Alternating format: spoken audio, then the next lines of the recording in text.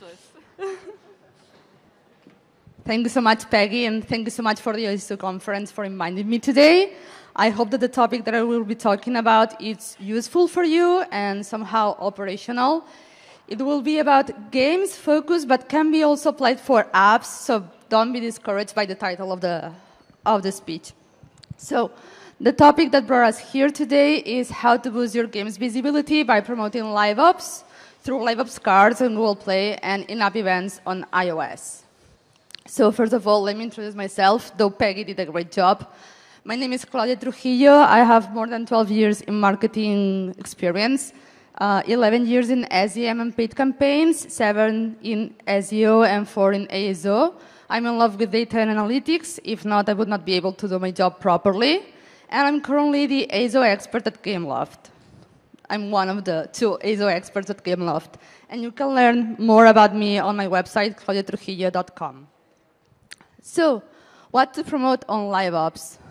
First of all, live ops are live operations that happen inside your game or your app, and therefore between the releases that you will have, you don't need to submit a new build in between to then release this content. This content can be either offers, events, new content and features, major updates, and even pre-registration updates. And so how live ops will help you boost your game's visibility through different types of strategy that you can apply.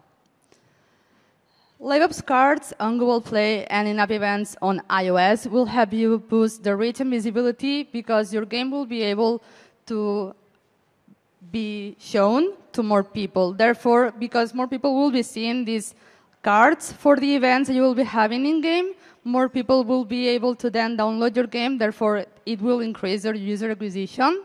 And this content will be also available for your relapsed and active users. Therefore, you can also improve their engage and retain users, which can be new, re-downloaded, lapsed, or active. And this way, because more people will be playing or more people will be also using your app, it can improve the monetization that you will be having.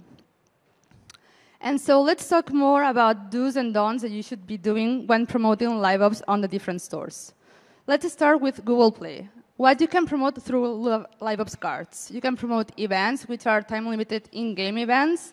You can also do crossover with collabs with other games or also releasing specific IPs inside your game. You can also do offers, discounts, or even gift items that can be both digital or physical. It can also be services.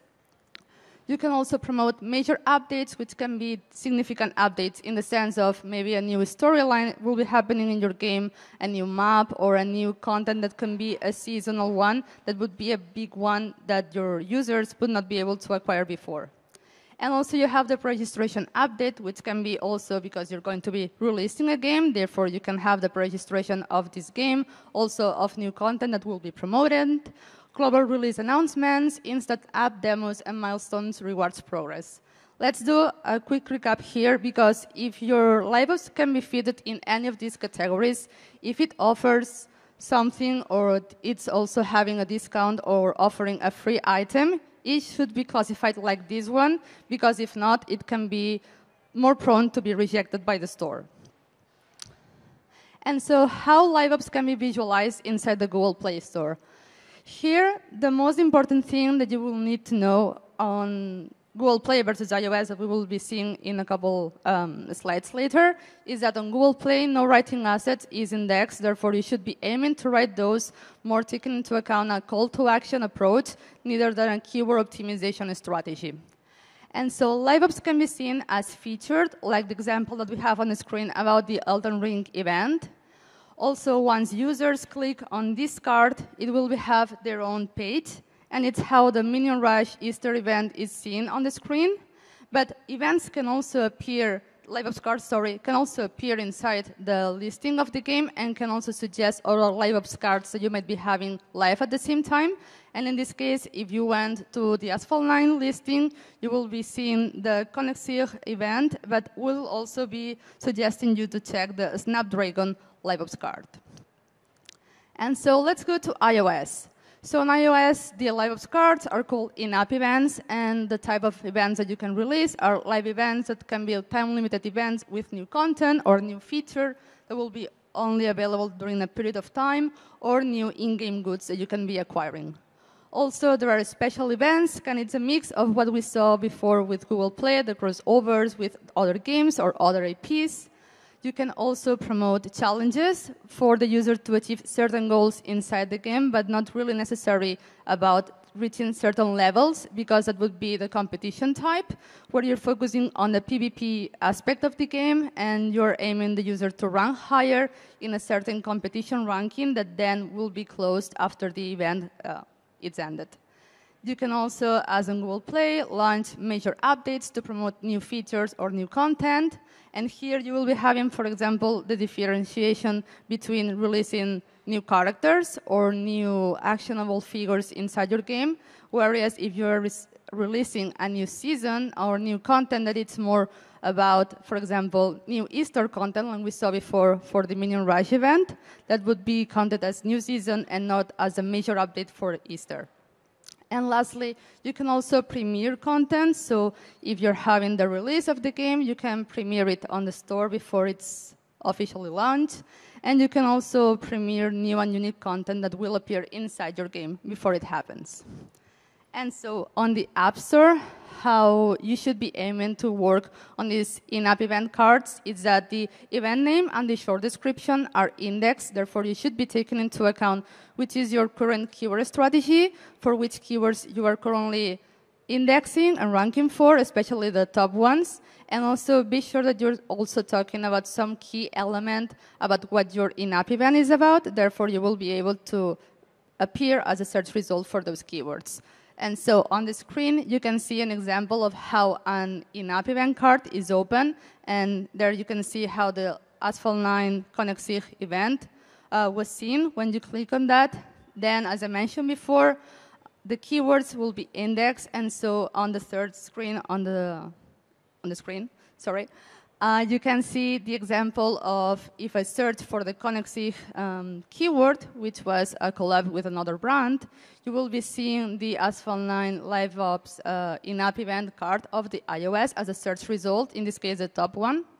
And then also, if we went to the listing of Asphalt 9, we will be seeing the events being listed there. In this case, you can see the Snapdragon, and this is a carousel. And if you have more than one in-app event live at a time, you can just scroll like the screenshots that you will do, and you can see the other ones that you will be having. And lastly, you can also be featured, like on Google Play, for your in-app event. And in this case, on Asphalt 9, we were featured for the content of the new season. And so, which are the LiveOps key optimizations and settings that you should be taking into account when you're going to the consoles and setting those up? Let's start with Google Play. So, as I mentioned before, writing assets are not the top ones because they're not based on the keyword strategy that you will be using, but you should be aiming for a CTA to engage the users and to catch the user's attention really quickly. Also, as I mentioned before, you need to select clearly the event type that adapts best for the content you will be offering. And then we have two new elements that are really important, which I have not talked about before. So we have the preview event, which means that you can preview your LiveOps card in Google Play or the in-app event on iOS, which we'll be seeing about you will have, obviously, a date that this content will be released in the build, but you can promote it before it goes live, and so it will pick the algorithm to get to start knowing what your content will be about, that you will be promoting it. It will reach more users, and also users can click on the reminder button. Therefore, when this is released, it will receive a notification from the store about this content be available. And also, they don't need to do that only. They can also download the game, and therefore they can already start hooking up the game before this content goes live. Then, kind of related to that, we have the priority level. So there are three types of priority levels. We have the normal and the high, where there is no limitations about how many normal or high priority LiveOps cards we can submit to the Google Play Store. But we have another type of priority, which is the very high priority, which you can only submit one per quarter calendar. And so we also have some other writing assets and visual assets. For visual assets, you can add the statics, but also video that it's on the YouTube, like the video you will be having on the listing. And kind of the same thing that goes with writing assets. Visual assets should be catching the user's attention really quick because you will be scrolling through the store. Therefore, a lot of content will be seen by the user, and you need to make sure that the user will be seeing your content, and like on the rest of the listings, they will be aiming to then download your game or click on the reminder button. And let's go to iOS. So an App Store Connect, the in-app event setup looks like this. And so, as I mentioned before, the event name and the short description are the ones that you should be taking more into account because the keywords here will be key for your visibility on the search results and can also increase, obviously, the rankings of the other keywords that you will be having on the listing for the time being that this in-app event card will be shown.